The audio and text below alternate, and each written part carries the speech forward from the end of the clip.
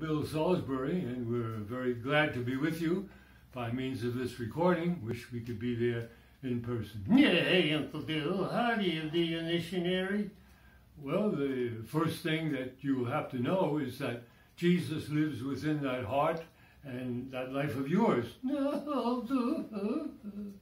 What's the matter? How can Jesus live in my heart if I don't have a heart and I'm not alive? Well, that's because you're... No, don't say it. Don't say what? You were going to say because you're a dunny.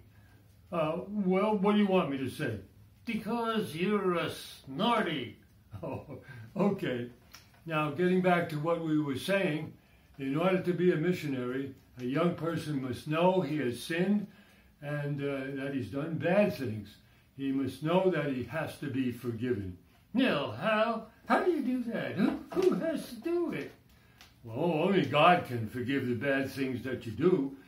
So a young person must know that Jesus died on the cross for his sin, and he has to be sorry, and he has to ask the Lord to forgive him. How can Jesus do that? Well, you see, Jesus is God. He died on the cross and he bled there, and he took the young person's sin on his own body, dying for them, and rose again victorious.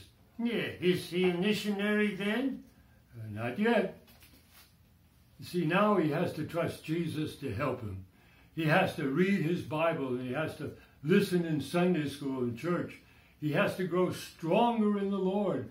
He has to become that strong Christian and love the Lord Jesus Christ more and more. Now is he a missionary?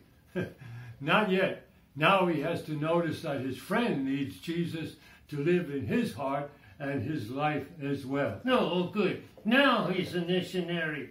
No, not yet. He has to realize that his friend can't go to heaven unless his friend believes that Jesus died on the cross for his sin. So he has to tell his friend how to trust Jesus as his Savior. And now... No, let me say it, Uncle Bill. Now he is a missionary. And we're glad, and thank you very much, Uncle Cousin, the Smarty. No, thank you.